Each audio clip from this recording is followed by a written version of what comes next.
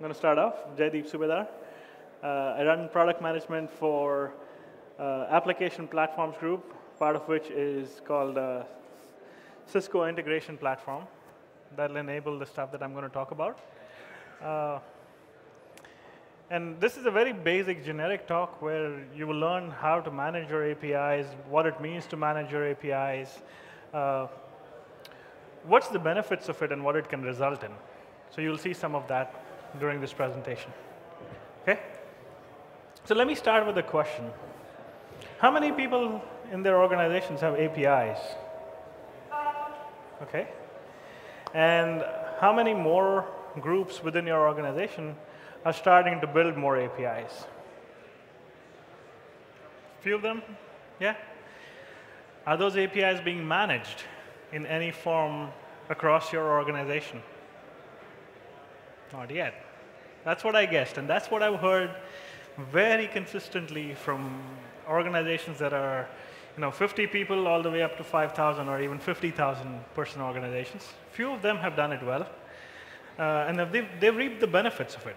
So here, I asked you the questions. You gave me exactly these answers. I predicted it. See?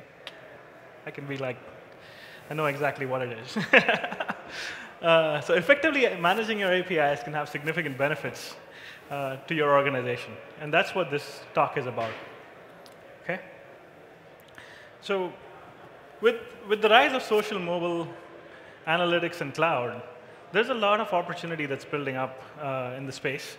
There's a lot of things that are happening as we speak. And the world is moving fast.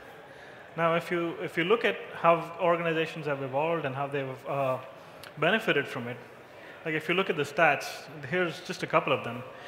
$2 billion in Expedia revenue last year was through APIs. In APIs alone, it wasn't anything else but driven through the API ecosystem. Half of Salesforce.com, the revenue is through APIs.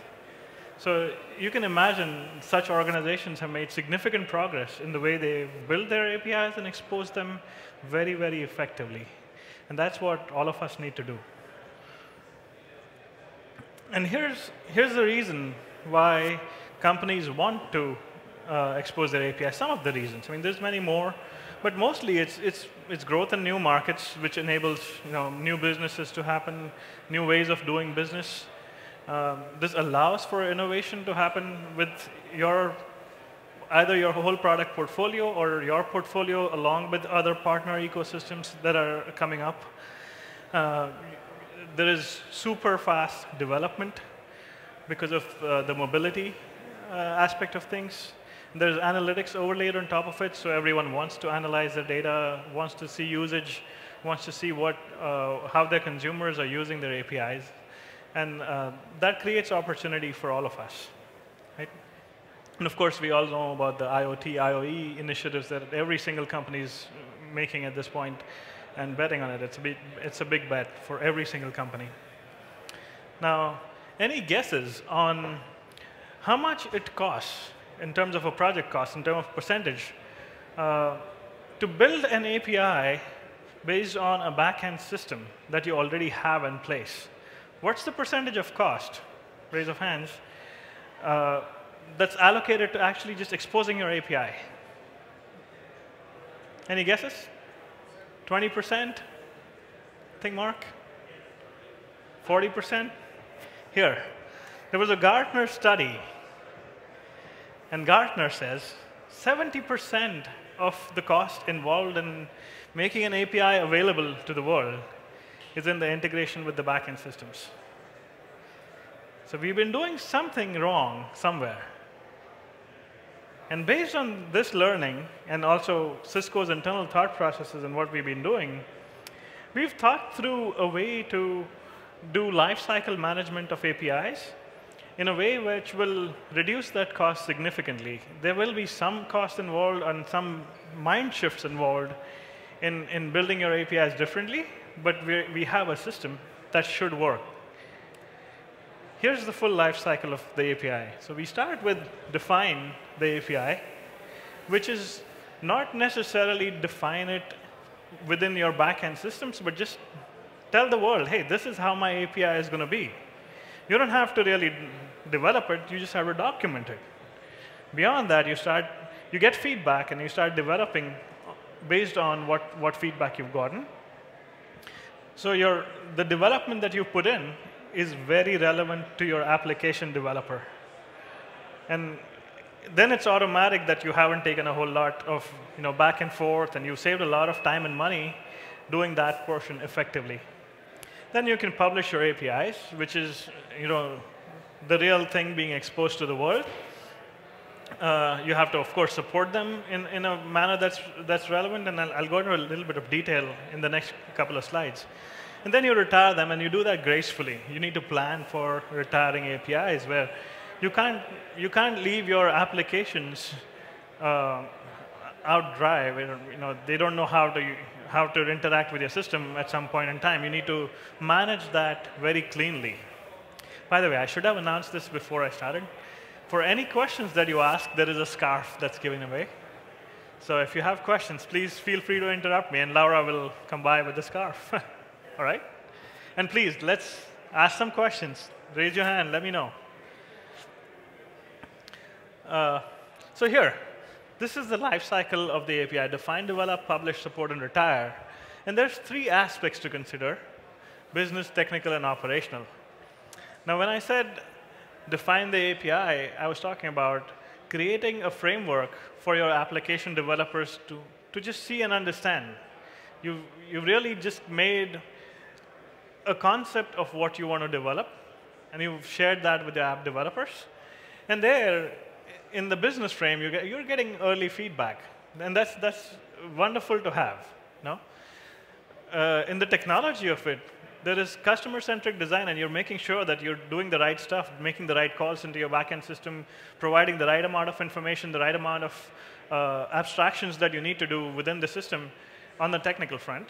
And of course, operationally, you want to standardize this across your full portfolio of APIs. You can't be thinking of one API being one kind and another API being completely different, and they don't talk with each other. They're not consistent for your developers, because if you think about it, you want your developers to use all the APIs that your organization creates.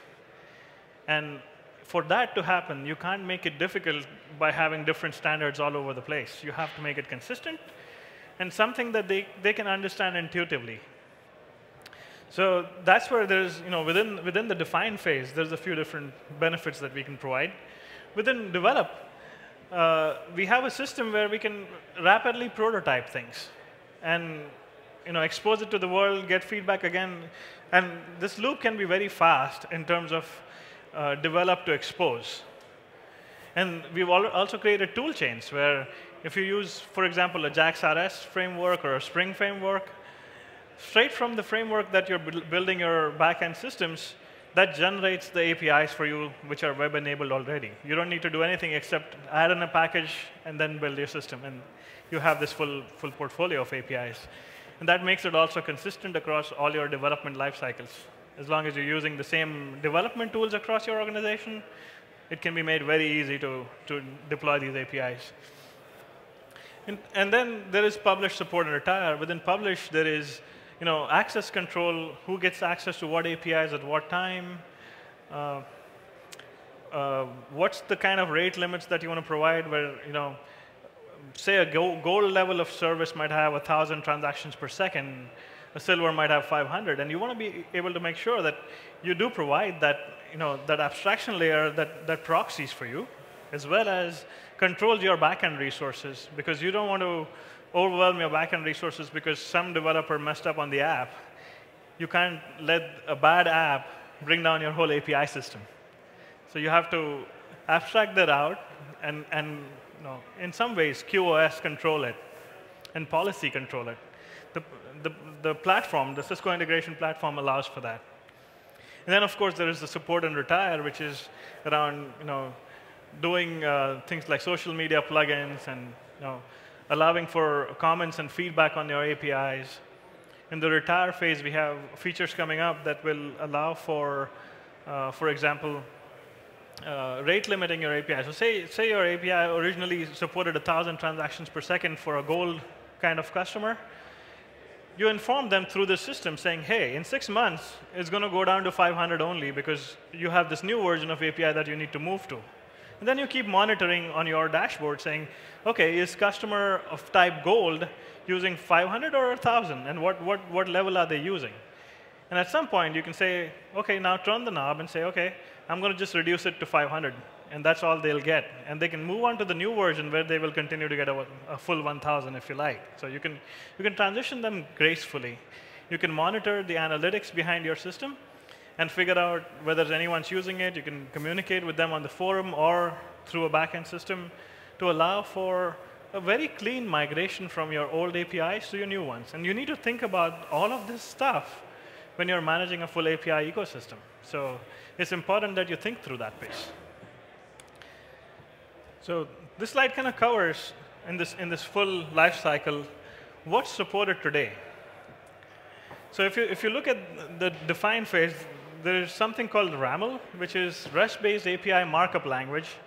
It's an extension of REST in some ways. It allows for easier documentation of APIs, consistent documentation of APIs. It gives you kind of a dictionary for the API, as Paul would put it, which allows for one way to document your APIs and all the methods within it.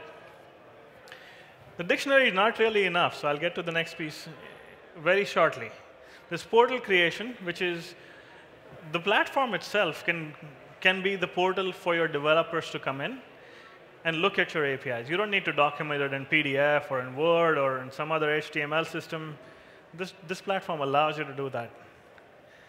Then there's, in the develop phase, there's something called mocking service, where you haven't really developed the integration into your backend systems, whatever database or products that you might have.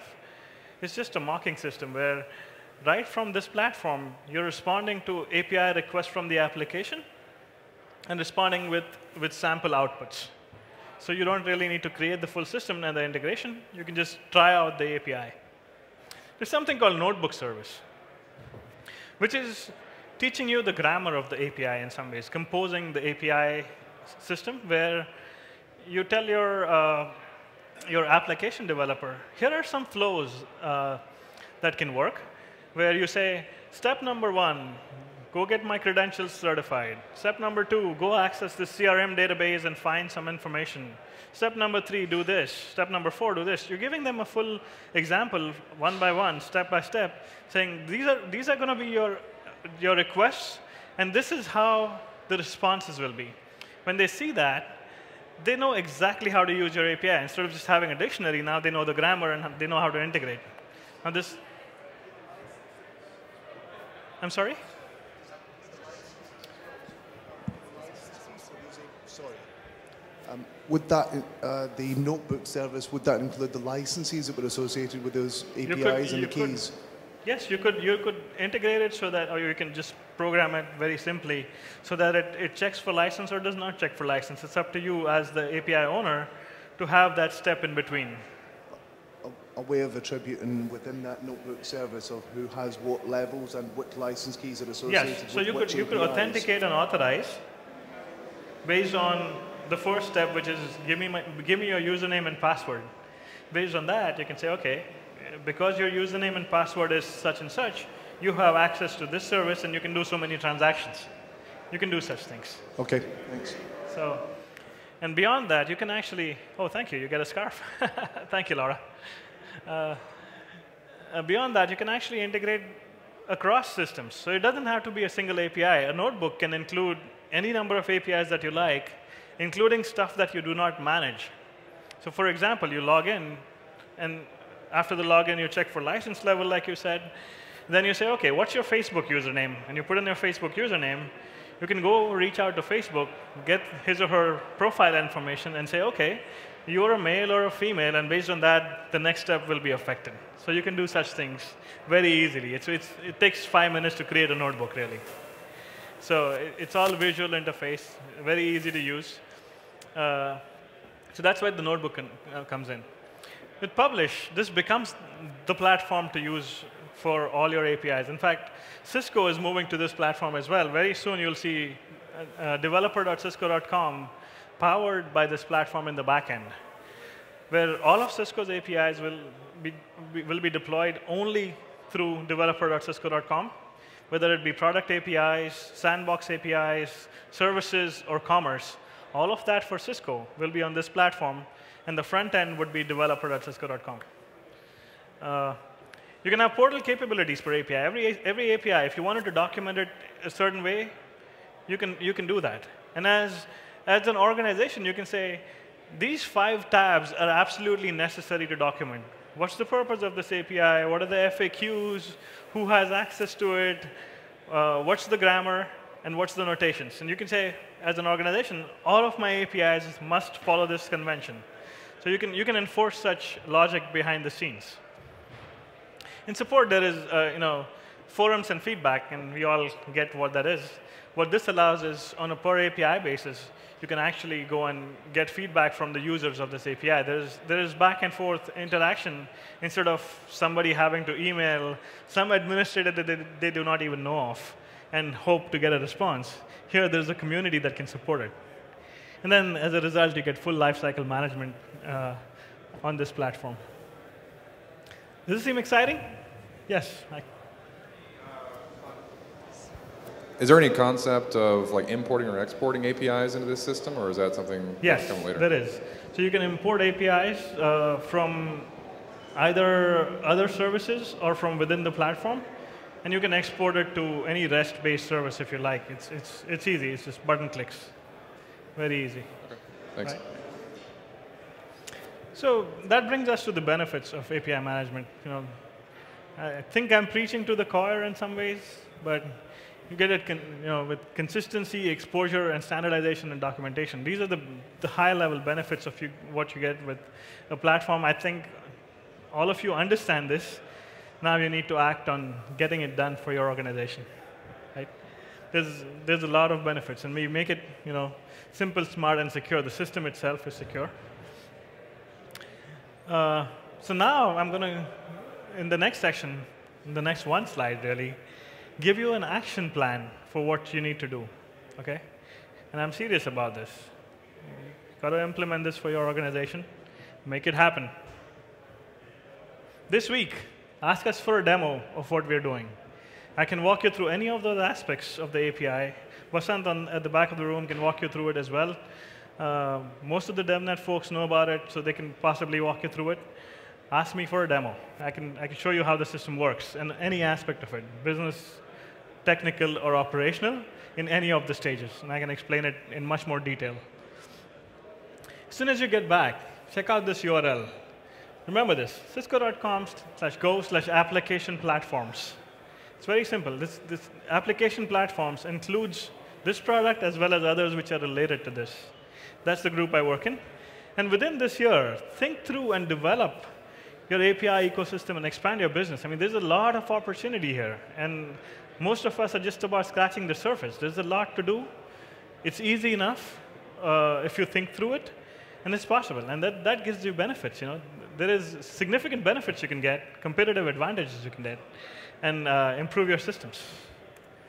And that's all I really had. Any questions? Yes, Mark.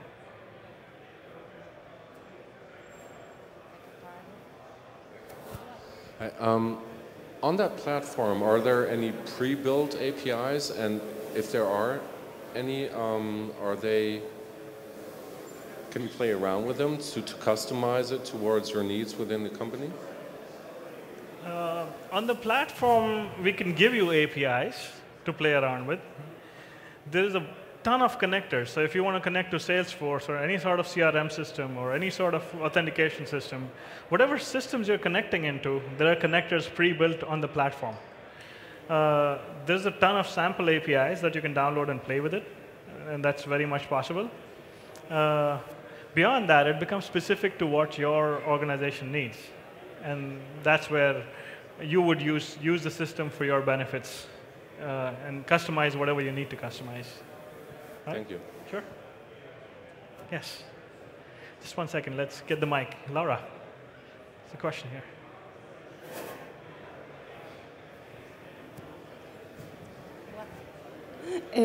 Is there any suggestion about the API format? I'm sorry, I didn't catch the question. Suggestion about? About the API format. API formats, yes. So it's web APIs. It's all REST. And as long as it's REST, Yes, you can RESTful. RAMLize it. RESTful API. Yes, RESTful APIs. And there is conversion services. So we have built some connectors which allow you to convert from SOAP to REST or other APIs. We're working on WSDL to REST kind of things. So I can walk you through it offline if you like. But it's all REST. It's really web APIs. I want to ask the suggestion about your RESTful APIs format, about how many slides is a good way. We can get into a discussion on that, sure. I can discuss offline. But basically, any REST API should work in the system. There is guidelines and best practices around this. And we have white papers that we published, again, on the same Go/application platforms. And I can send you a pointer if you like, on what's best practices for using within your organization and what's coming up in standards bodies and stuff like that. So we have that information. Thanks. Yeah. So you were talking about the life cycle for the APIs. Yes. So when you retire an API, so that's another version that will come in place? Correct. How long does it take traditionally? I mean, is it like very frequently that you put a new version? Is it very dependent from which API? So it depends on the kind of API. Usually, product APIs don't get killed. They get versioned, and the next version is always backward compatible with the previous one. Okay? Now, when you talk about services or commerce APIs, at least within Cisco, what they've followed is they monitor API usage, and depending on how people are using it, they'll decide if it needs to be changed in any way, versioned in any way. They make it better and version control it. There are benefits to using the new version where you get some services only on the new one and not on the old one.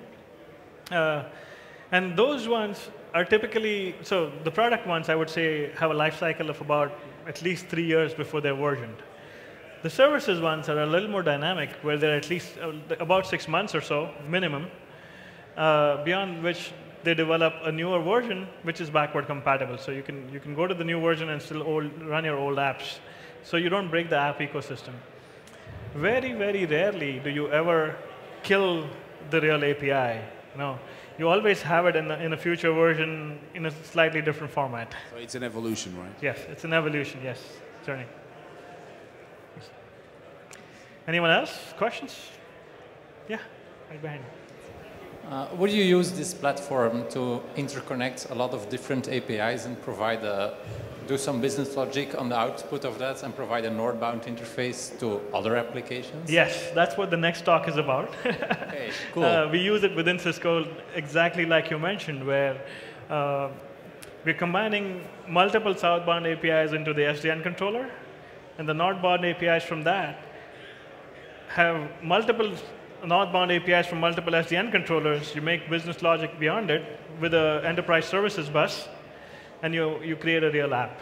So that's very much possible with this platform. In fact, that's one of the benefits of using a consistent platform across all your APIs, where it becomes very easy to do this for your developers. And Vasant's going to talk about this next in the next lecture, in the next talk. Yep. Great question. Anyone else? Questions? All right, that's it then. Thank you. Hope it was useful. Thanks.